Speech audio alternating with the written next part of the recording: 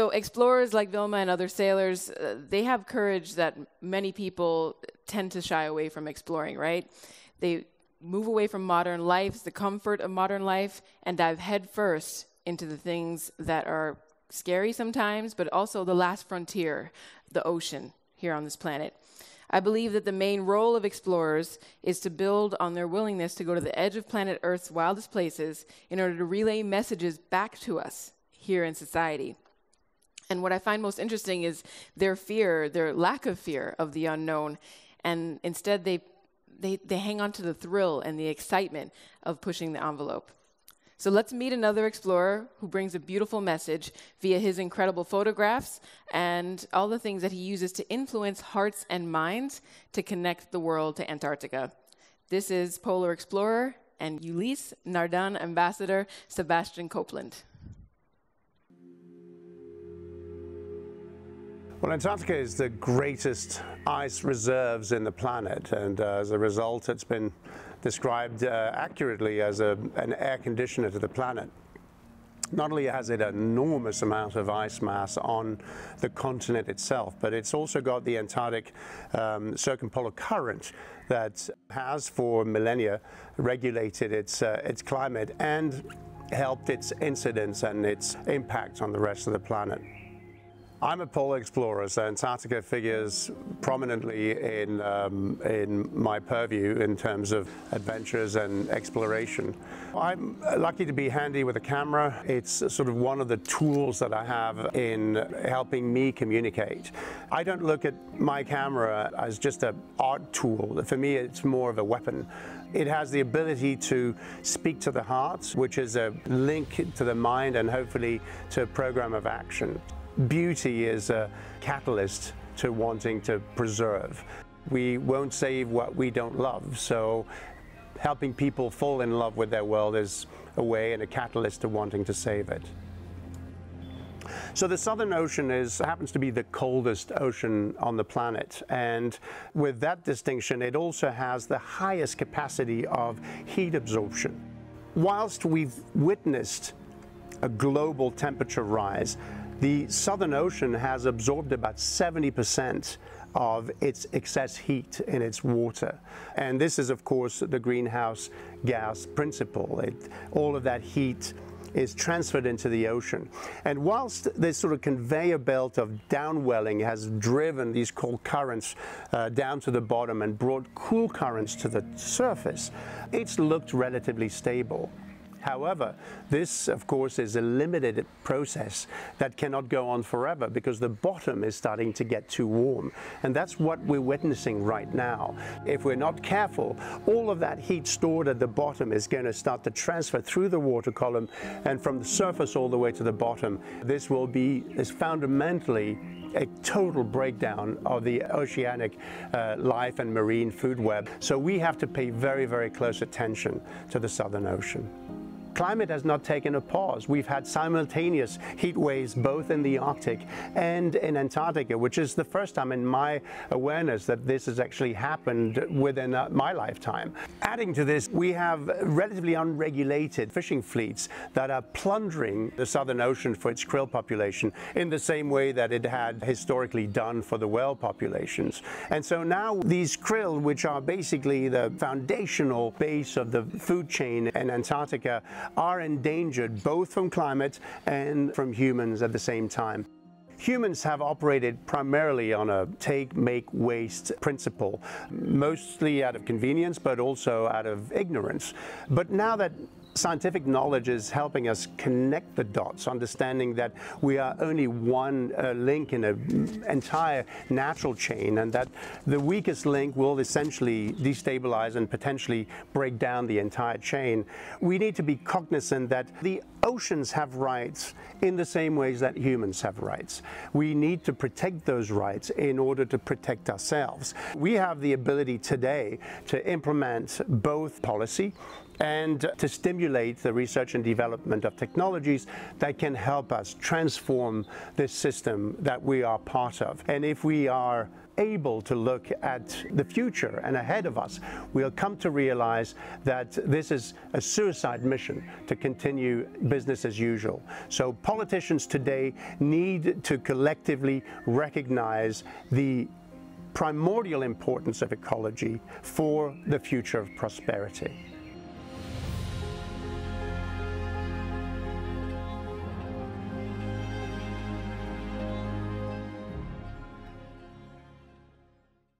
When I watch explorers like Sebastian, I'm reminded of the fact that sailors and explorers are willing to plunge into unknown territory and bring back powerful stories for the rest of us to hear as a tool to elevate the profile of really important issues like the ocean. So I'd like to now introduce you to two other brave explorers with us in the room. We're thrilled to have Anna Lushan from the Austrian Ocean Race Project team, as well as Swedish veteran offshore sailor Gura Krantz, joining us to talk about relationships, rights, values, and protection of the ocean. Please join me on stage. Sure, round of applause. Yes. All right, sit here. Perfect. Thank you for having us. No, welcome. We're so glad you're here to give us a true sailor's perspective on our view of ocean rights. And so, Gura, I'd love to begin with you, if that's all right. You're one of Sweden's most experienced and merited professional skippers, that you've participated in 2 America's Cups, 3 Whitbread round the world races, 1 Volvo Ocean Race, and the only Swedish skipper with an overall podium finish in the Volvo Ocean Race in 2001-2002. Well done. That's amazing. Something's got to be wrong. You know? It's quite the accomplishment. So how many times have you raced around Antarctica, and what lessons did the Southern Ocean teach you during those races when it comes to human ambition and limits? Well, you know very quickly that you're up against an opponent that will always win. The only thing you have going for you is that if you work as a team, you might get through and also in a live shape and get the result. You have to take a step back. You have to be able to acknowledge really good skill sets in other people and work together, and then understand you will never ever conquer the ocean. It will always beat you. But nowadays I feel like this is a giant with its own life, and I feel like we're killing it slowly with millions of small needle sticks, and it's just happening slowly as it goes, and we can't really define what it is, but it's just millions of small needle sticks, and it's slowly killing it. That's how I see Indeed, it. yes. Yeah. It's because of our impact. I mean, you have a front row seat to seeing what humans are doing and have done in the past, and I think one of the themes that keep continuing to rise in this conversation when it comes to ocean rights is limits, basically, planetary boundaries. What are those boundaries that we're crossing over currently that it's to the point where there's no point of return, right? It's beyond, and things become irreversible. I think that, when you join a sailing team, Anna, I know you have a lot of experience as well, you joined a very ambitious youth sailing team, the Austrian Ocean Race Project. And already you've raced around Europe, you've completed 2 transatlantic trips this year, which is amazing. But yet you're from Austria, landlocked, which is also very interesting. So what changes have you noticed from your home country of Austria that relate to climate and our impact on the planet, but also your travels as a sailor? What evidence have you seen during your crossings that are evidence that we are crossing some of these planetary boundaries? Yes, I think crossing Atlantic Ocean or also sailing in the Southern Ocean is just amazing. I'm living in Austria, so I grew up in the mountains. I live right next to the lakes, and we do have lots of snow in Austria. The snow is getting less and less, and the glacier next to my place is getting smaller and smaller, so the ice is melting all the time. And I think that's also because of the climate change, of course, so that's something I can really see in front of my door. And crossing Atlantics is also, or Southern Ocean is also a really special thing there. And so. Yeah, and I'm sure, are there any other things that you've noticed during your crossings while on board? Yeah, I mean, sailing in general is pretty cool and really exciting and adventurous. So you also see nice sunsets, you see lots of animals, you just live in harmony with nature. But on the other hand, you experience and you see a lot of trash in the oceans, you see the pollution in the water, and that's also, these are things which are really bad and which is frustrating, which affects the whole ocean. And that you've noticed in just, your lifetime, which, you're very much a beautiful young person who is making difference and leading the way for the next generation to come into the sailing and, community, and which is awesome. But we have to take notice of these things that are changing rapidly before our eyes. So if we were to backtrack for a moment, when you were younger, what even got you interested in offshore sailing? And how does it feel to be out there on the open ocean versus being in the mountains of Austria? Yeah, how did I get into sailing? Usually, if you're Austrian, the first thing is ask why you're not a skier. I was a skier, so but I also got into sailing because my parents and my grandparents were sailors. I grew up right next to the lake, so that's how I came into sailing. And then I did the youth classes, Olympic sailing classes. And then 3 years ago, friends of mine started the Austrian Ocean Race project. And that's how I came into offshore sailing, basically. Because the sailing scene in Austria is pretty small. There's basically no offshore sailing at all, as there is no ocean. So it was pretty new for me. And I knew the ocean race, but I was a small Austrian girl. The ocean race is so far away. And suddenly it was so close. And you get so much connection with the oceans. And so that's how I came into sailing, basically. And wow. We have the lakes in Austria, so there's a long connection to water, to lakes, to sea, to oceans since ever. That's awesome. And yesterday we had a chance to chat a little bit, but you mentioned that your teammates, they're purely doing it out of passion. It's a few people came together and raised the funds, and you're currently working to prepare for the ocean race next year as well, correct? Yes, exactly. So friends of mine, young Austrian team members, they just founded the project, and I think we had an average of 25 years from the sailing team, from the sailing crew last year during the Ocean Race Europe. So that was by far the lowest average, and we all do it with passion. That's why we started the project, and that's why we love to be out on the ocean. So it's just about passion and do what we want to do. I love that. The crew is an average of 25 years old. That's so awesome. Yeah. That's young. Young team. That's young, yes. That's fantastic. And I'm sure you're going to inspire countless other female sailors out there, young and old. And pursuing the sport, it's a big endeavor. But we've also found out that the Ocean Race recently announced that we're hoping more women will be competing in the Ocean Race by 2030, at least half of the crew. That's the goal, which is very exciting. So I'm looking forward to seeing that happening. But you're leading the way, so we appreciate that. Yeah. Another amazing female sailor is Lisa Blair, who just last week set a world record for the fastest unassisted solo sail around Antarctica, beating a previous record set in 2008 by Russian sailor Fedor Kunyukov, pardon my pronunciation, by 10 days. She's also the first woman to sail solo around Antarctica below 45 degrees. Incredible. On board, she was carrying the Ocean Race Science Pack to sample the Southern Ocean for microplastics, and Lisa managed to make a video for us, which we are going to show in just a few seconds, to share her absolutely epic journey.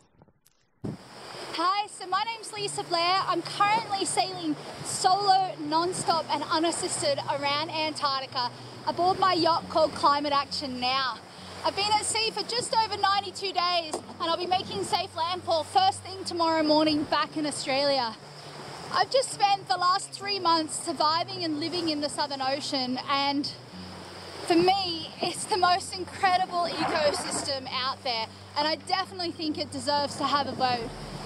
I always understood that Antarctica is this under-surveyed, under-understood region because it's so inaccessible to the general scientific community. While I've been surviving down here in the Southern Ocean for the last 3 months, I've been utilising the subsea research unit from the Ocean Race. And so on board I've been able to have a micro lab set up where I've been able to collect ocean health measurements the entire way around Antarctica. I've been able to collect data sets like acidity, salinity levels, sea surface temperature, PCO2, which is the amount of carbon getting processed into the ocean, oxygen levels of our ocean, and it generally gives us an understanding of how healthy our ocean is and how is the ocean processing carbon. I've not only been able to do this, but I've been able to collect microplastic samples the entire way around as well. So I've now collected over 180 different microplastic samples, which are going to be getting processed by the Australian Institute of Marine Science here in Australia at the end of this voyage. Also working in collaboration with the Bureau of Meteorology, I've deployed 8 weather research buoys, which become mobile weather stations, sending back barometric pressure and sea surface temperature to the Bureau of Meteorology headquarters. And then this gets fed into our weather forecasts as part of the data sets to give us more accurate weather forecasts and better understanding of our ocean health. On top of that, I've been working with the Seabed 2030 program, and I've been logging the ocean depth the whole way around. And then this is getting uploaded into a database which will eventually become an atlas of the sea floor in 2030, and they'll be using citizen science the entire way around to log and measure the ocean depth. I've got my own campaign, Climate Action Now, which I've been running for the last 5 years on board my boat, and you'll see the entire hull of my boat is wrapped in thousands of post-it note messages that I've collected from people in our communities. Each message is an environmental action on something that we're already doing towards a better future, and the goal of the campaign is to showcase and inspire people to take these small actions with the view that as an individual we all have the power to create change. It just starts with one action. So thank you so much. I hope you have a fantastic Ocean Summit, and I look forward to continuing to do my work as a citizen science aboard our oceans and as a passionate adventurer.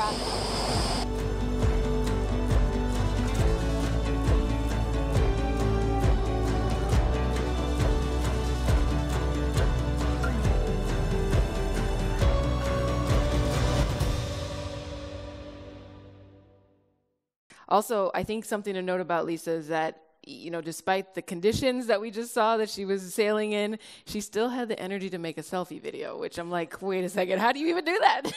Here we are complaining about taking selfies on land, and she's out there by herself. Anyway, just had to note that. But she also demonstrated how sailors can be citizen scientists. And the exciting thing about the race next year is that the Ocean Race boats will also have the science pack, what you saw in the video that Lisa took with her, to sample microplastics. It'll be on board every boat in the race. And all of that data will be contributing to very important research and reports, including the IPCC. So that's super exciting.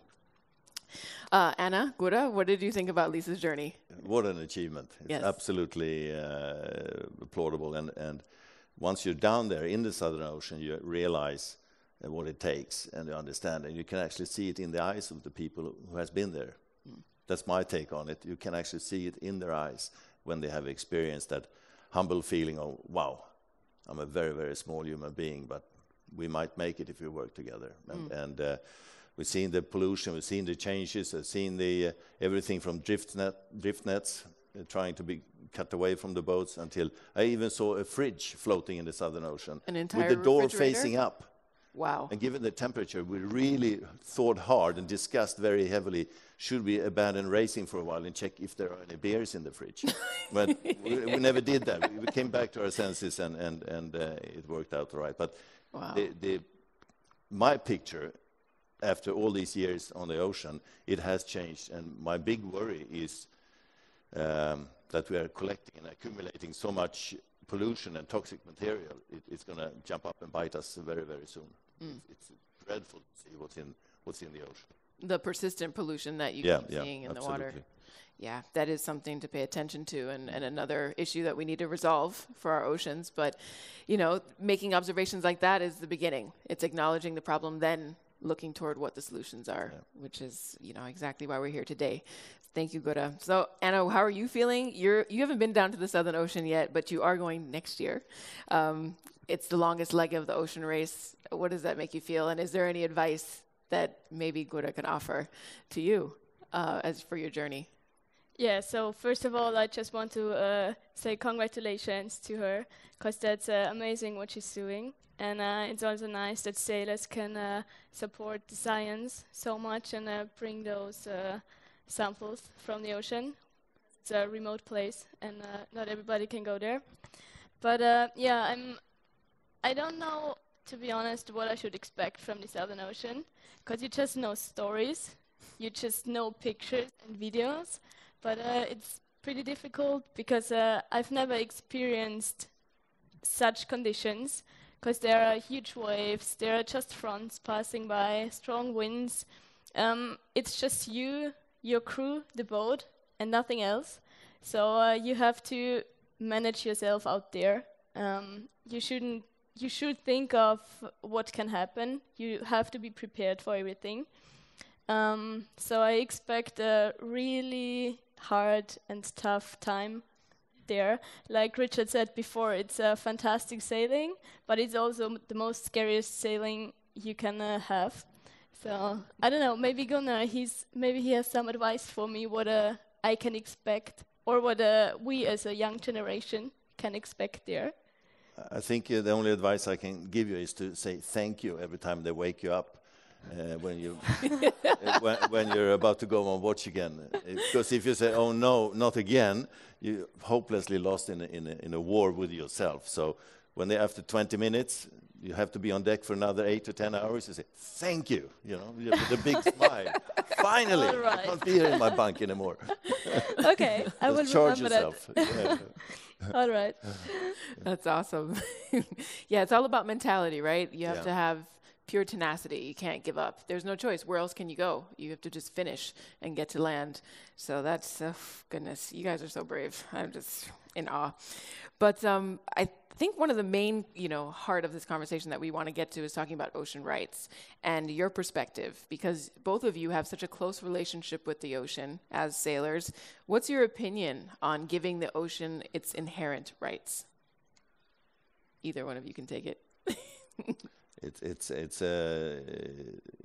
an obvious one.